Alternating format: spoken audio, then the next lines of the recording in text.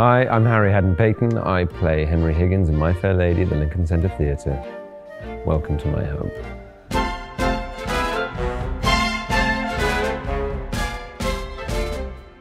So this is the study, what we affectionately call the man cave of the patriarchy.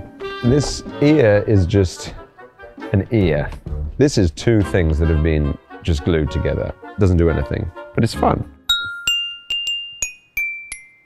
I play that twice in different keys. So I've put in yellow the first time I do it, and then in blue the second time.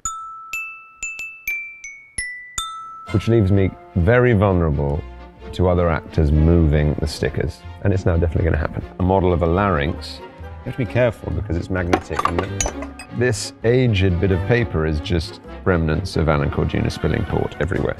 So these have now been laminated. To be fair, he's good at everything else. This is what we'd used. I haven't done this for ages. This is what we did in rehearsal. So it does work, but they've taken the needle off.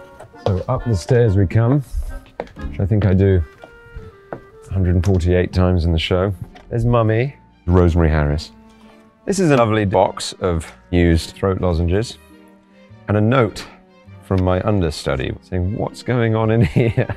So this pulley was another one of the things that I came up with Michael Jurgen.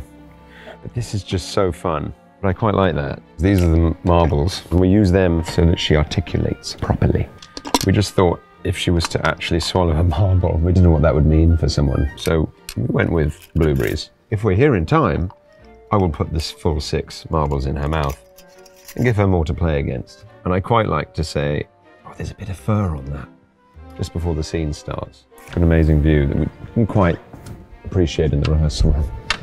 So we come through here, and this is the entrance hall. I come down here, chocolates, they're Velcroed on. This is where most of the lozenges end up. I think actually they've emptied it. In here, that is weeks of fluff that accumulates on the set, and Mrs. Pierce likes to collect it and put it away nice and tidy in the drawer. So this is where Eliza's quick changes happen in the montage, with wigs and costumes for Eliza to get dressed. This goes through the bathroom. There's a shower that comes in the middle, but also it serves as a sort of passage of time. Suddenly we've got a new room with charts on the wall, chair here so we can strap her down and make sure she's learning her vowels properly. I-E-I-O-U.